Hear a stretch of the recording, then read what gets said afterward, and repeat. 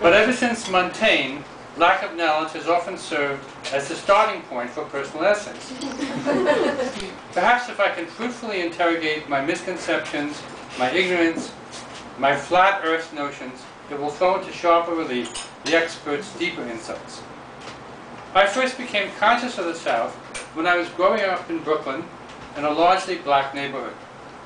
Surrounded as I was by a southern black ambience transplanted to Brooklyn, all the great touring gospel choirs sang at the church on our block, and we could hear the lusty voices and the congregations clapping and shouting, I became infatuated with black culture.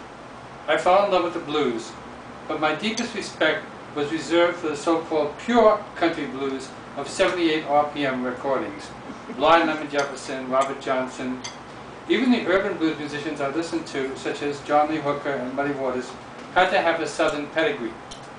The South seemed the cradle of all the music I loved, and I dreamed of going there. True, it was frightening, with Governor Farmer's ranting racist nonsense, and dignified Austrian Lucy having to walk a gauntlet through spitting crowds on her way to school. But I instinctively rejected the North's smugness that we were more tolerant, since I knew the North to be equally segregated residentially. I was at least halfway prepared to accept the Southern apologist's argument that more intimacy and warmth existed between the races down south because of the way blacks and whites were raised together, although it did seem fishy to me that all this interracial closeness among Southern children should suddenly transform itself into venom at age 15.